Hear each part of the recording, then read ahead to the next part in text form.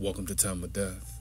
This video is for informational purposes and in no way meant to glorify or condone violence. In today's video, we'll be discussing the murder of Antonio Rojas Perez. Perez was shot and killed on Sunday, May 26, 2013, in the 4200 block of East 1st Street in East LA, according to LA County Coroner records. Emir Rigoberto Acosta and Freddy Rojas were subsequently arrested and charged with the murder. The following is the evidence at trial. A number of witnesses testified to the shooting death of victim Antonio Rojas on May 25, 2013. Aurelie testified that she and her husband Baltasar held a party in their backyard to celebrate the baptism and first birthday of their son. They had invited other Rojas family members and several close friends. Although defendant Freddy was Aurelie's cousin, he was not among the invited guests. Nevertheless, Freddy arrived at the party with several companions. Aurelie observed defendant Freddy help himself to beer and get more beer for his group. Aurelie also observed Freddy approach the DJ and grab the back of his neck. While Freddy was holding him, the DJ announced El Hoyo Maravilla. Recognizing this as the name of the local street gang, Aurelie felt uncomfortable.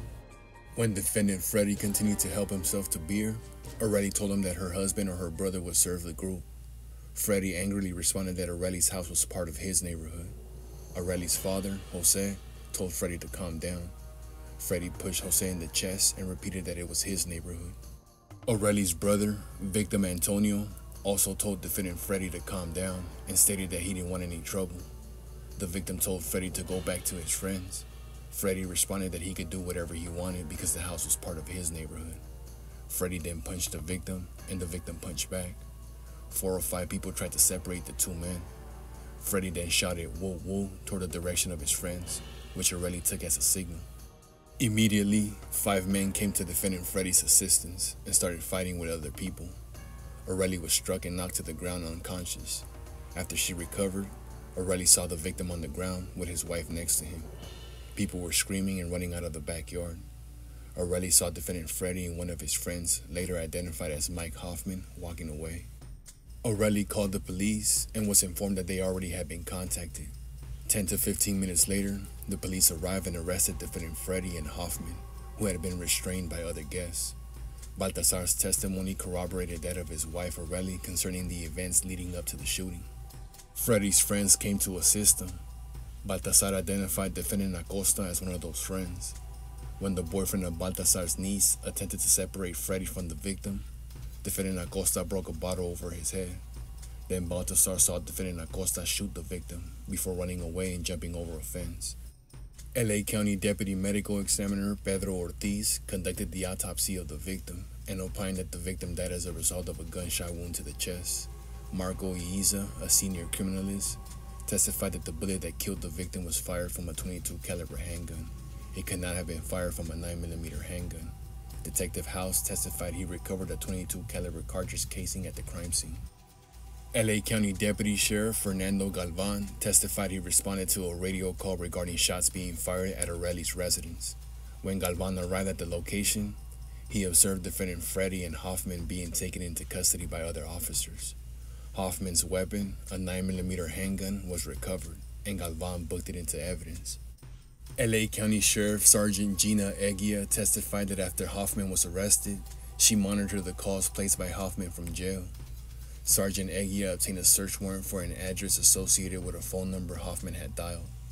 When the residence was searched on June 3rd, defendant Acosta was found hiding in a compartment located behind the refrigerator. Mike Hoffman testified for the prosecution. He stated that he had known defendant Acosta for 20 years and became acquainted with Freddy during the past 3 or 4 years. Although Hoffman was not a member of El Hoyo Maravilla, he knew defendants Acosta and Freddy were members with the monikers Silent and Chuco. Hoffman was originally charged with the murder of the victim. Pursuant to a cooperation agreement with the district attorney's office, Hoffman agreed to testify. Sergeant Eguia testified as the prosecution's gang expert regarding El Hoyo Maravilla.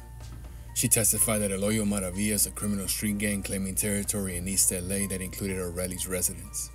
The gang's primary activities included robberies, assault with firearms, possession of narcotics, and weapons violations. Given a hypothetical question that mirrored the evidence, Sergeant Eguia opined that the shooting was committed in association with a criminal street gang and for the benefit of the gang. Defendants were jointly tried. Following the trial, the jury convicted defendant Acosta of second-degree murder and being a felon in possession of a firearm. It acquitted defendant Freddy of murder, but found him guilty of the lesser-included offense of voluntary manslaughter. With respect to both defendants, the jury found true the gang and firearm allegations. The court sentenced defendant Emir Acosta to 40 years to life and defendant Freddy Rojas to 22 years in state prison. In 2022, defendant Rojas filed a petition for resentencing under Penal Code Section 1172.6. The trial court granted the petition, vacated defendant's conviction, and resentenced him to the midterm of 3 years on the target offense of assault with force likely to cause great bodily injury. The court awarded defendant the same number of custody credits he was awarded in his initial sentencing and was released on time served. Antonio Rojas Perez was 24 years old at the time of death.